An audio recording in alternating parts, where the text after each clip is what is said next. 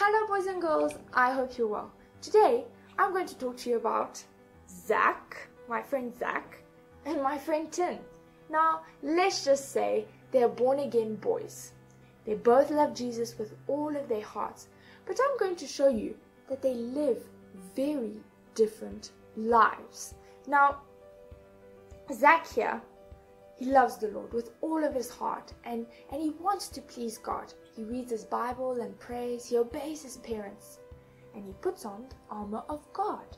Now, you might ask me, what is the armor of God?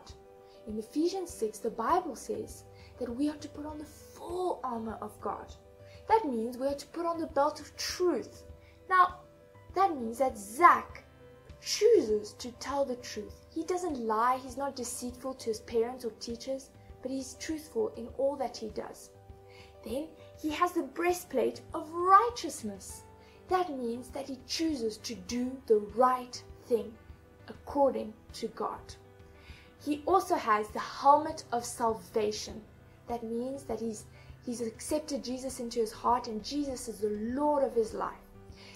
He also puts on the shoes of the gospel of peace. That means that he shares the gospel to his friends and what Jesus can do for them.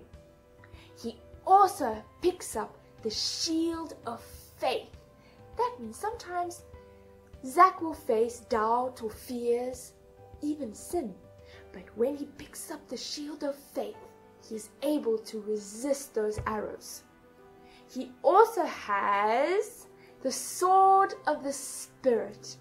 That means that Zach has accepted the Holy Spirit to come and live inside of him, which allows him, when he reads his Bible and prays, it allows him to discern what is right and wrong and what God wants him to do. Now, unfortunately, our friend Tin here, as you can see, he doesn't really have the armor of God. He doesn't have the belt of truth, so he lies and he cheats and he's deceitful in his ways. He hasn't chosen to put on the breastplate of righteousness, so he doesn't make the right decisions and he does not honor God in all that he does. So let's say Zach and Tin go to school every day. So off they go to school. There you go. They're both at school. Now, every single day we have to face temptation. Now, I know that's a big word.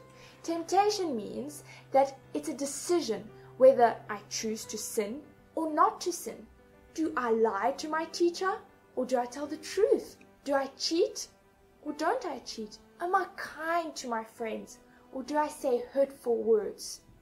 Now, let's see what happens when Zach and Tin are faced with temptation and the choice to sin or not to sin. Let's see what happens.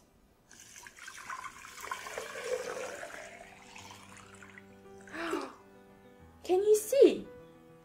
Zach was able to float and he was able to rise above the sin and above the temptation. But Tin here doesn't have the armor of God, so he wasn't able to make that right decision and he was overcome by sin and filled with the things of the world. I want to encourage you boys and girls to read your Bible, to pray, to know God for yourselves, and to put on the armor of God. May the Lord bless you. We'll see you soon.